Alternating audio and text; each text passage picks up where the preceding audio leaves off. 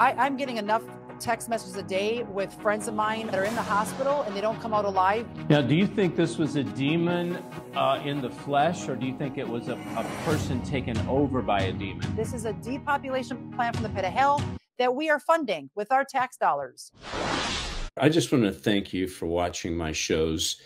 My new show, episode 2 of Last Evangelist, is out. It's about the vaccine, the deadly vaccine, the truth of it.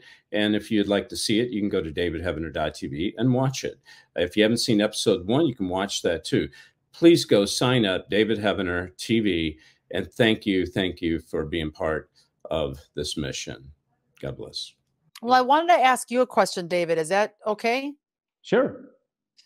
What can we do with this nasty, evil, demonic plot from the pit of hell with Bill Gates and his posse and cohorts, where they have carved in rock in the Georgia Guidestones that I went to go see firsthand 2 decades ago and learned a ton when I was in film and TV in Hollywood, behind the scenes, working on set, all these places, with the evil, demonic plot of the depopulation plan in 10 different ways. We got the we've got radiation. We have the chemtrails in the air.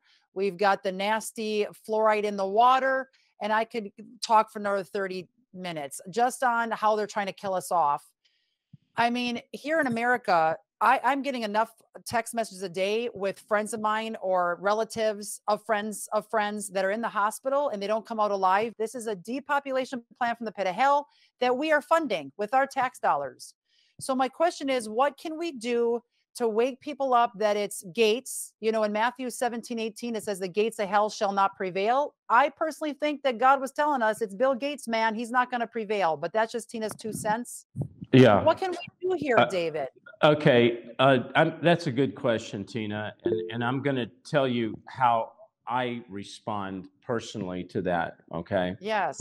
Ephesians 1:19. And his incomparably great power for us who believe, that power is the same as the mighty strength he exerted when he raised Christ from the dead and seated him at his right hand in the heavenly realms.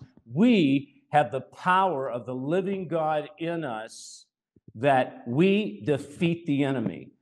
Now, I want to tell you, I say this humbly. I eat carpet as I'm saying it. Please don't think that I'm on a high horse at all. But I've seen it. I've come against demons, and I'm sure you have too. But a demon like Bill Gates and these guys are just used by Satan. You know, they're going to be cremated. It's just, you know. Yep.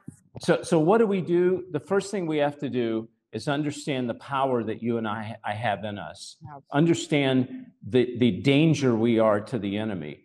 For us not to be afraid of them, they need to tremble when they're around us. Okay. Yes. And I'm not telling you we're not going to be persecuted. We may be persecuted, but it's like Rocky in the last scene of Rocky when he stands up and he says, go ahead, bring it on. And he just keeps getting hit, and he doesn't go down. And he's just telling the evil guy, you know, Creed, bring it on. And the devil tries to take him down, and he wins by default of just not going down. And so we as Christians, we have this power in us that when we walk into a room, any demon in there should tremble and just pass out, okay? So this is how I have to live my life, because if I don't, the things I've encountered, the horrible, horrendous, just evil would take me out. And I have to just ride on that power that raised Christ from the dead. And that same power that raised Christ from the dead is actually in you and in me. And God help any demon that comes against God's children, they will be obliterated. David, that was an excellent answer. I will tell you that one demonic-filled person tried to enter my house and wipe myself out with my 4 kids, another friend and her 4 kids.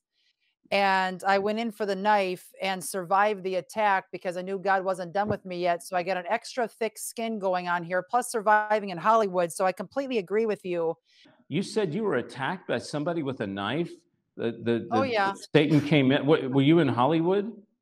No, I was living in Podunk, Missouri, but I could tell you 10 stories like that. I had a demon in my vehicle when I was in Boston heading over for an hour drive to go speak at a youth conference. And that demon took a hold of my steering wheel and tried to swipe my truck into the side of a semi. So I have had my fair, I could tell you 10 stories like that, but the knife intruder was absolutely demonic. He was possessed because I looked in his eyes. He had a mask on, everything. And I was looking at a demon, not a person. That guy doesn't even remember what he did when he got pulled over by the cops.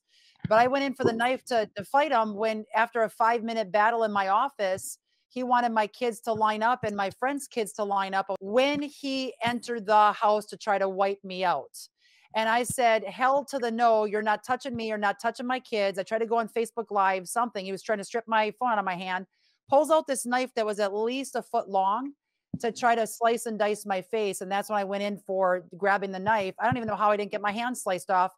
Pushed me down some stairs. I jumped back up thinking I was a goner, and I chased him out of the yard in my truck after him down the street. Wow. And you didn't even get cut? Nothing happened? I did not get cut. I don't remember that part at all. He just whipped the knife out in front of my face, and I remember I grabbed with my right hand, his hand with the knife in it as he's waving it in my face. That's when he pushed me down a flight of stairs. And I'm like, if he's either going to flee or I'm going to die fighting for my children. Now, do you think this was a demon in the flesh, or do you think it was a person taken over by a demon? Do you think it was a demon that manifested in the flesh, or someone taken over? I think he was taken over by what I saw. God told me a week before, David. He's done this so many times in my life. He'll warn me ahead of time. He told me a week before, keep your eye out in your office window, eye out of the office window. Something's going to happen. I'm like, what in the world? I'm on a dead end. Nothing's going down.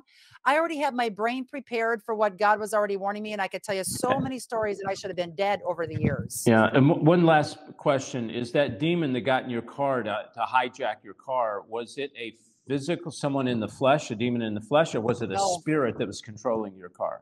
It was a spirit that was controlling my car. And if I got 1 minute to tell you what happened, my now husband, Luke, was in a drug rehab facility. He tried to commit suicide before he met. God didn't let him die. That's a whole other story in itself.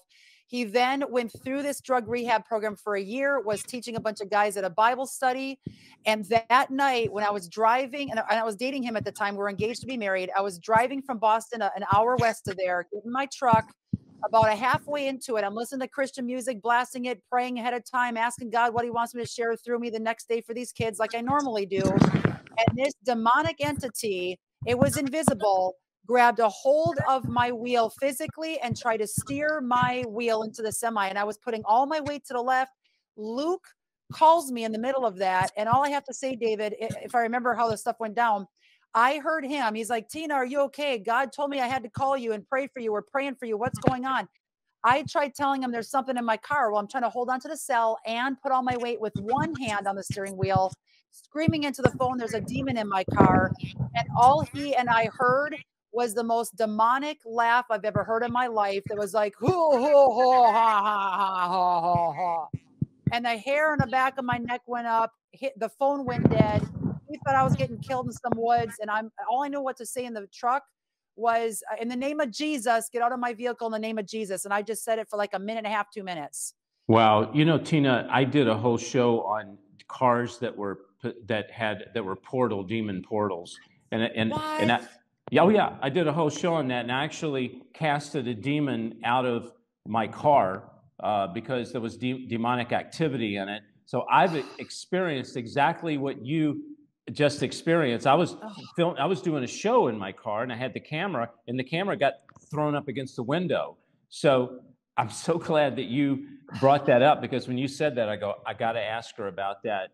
Episode 2 depicts of the world of which the vaccine operates, the deception behind it, what's happening now and what's going to happen in the very near future. But don't miss Episode 2 of Last Evangelist, the insertion. It talks about the mark of the beast, the new AI Bible, this new Jesus they've created. I want you to go and sign up right now. Go to davidheavener.tv or call 844-806-0006.